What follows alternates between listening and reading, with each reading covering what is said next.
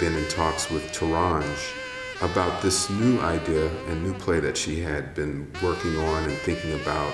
And it had to do with Duke Ellington and his band and Billy Strayhorn being in the Middle East in 1963. The 1960s was sort of in the thick of the Cold War, right?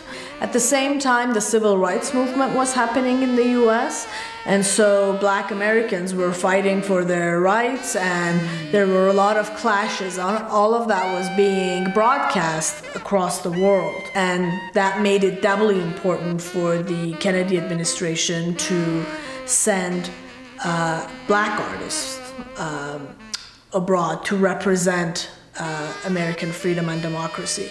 In our story, the character that is inspired by one of Duke Ellington's musicians, he is very resentful. He's very angry that he was sort of forced to leave the US in the middle of the civil rights movement, and when he's surprised to connect both artistically with this young actress, but also politically with another musician who plays at the club, because he's also, an advocate for freedom and democracy within the context of Iran. In the play, there's many moods.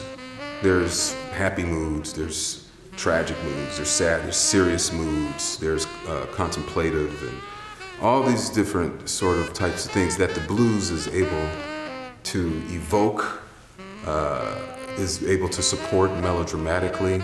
The blues can do all of that because it's the dichotomy between tragedy and triumph. It's ugly, it's beautiful.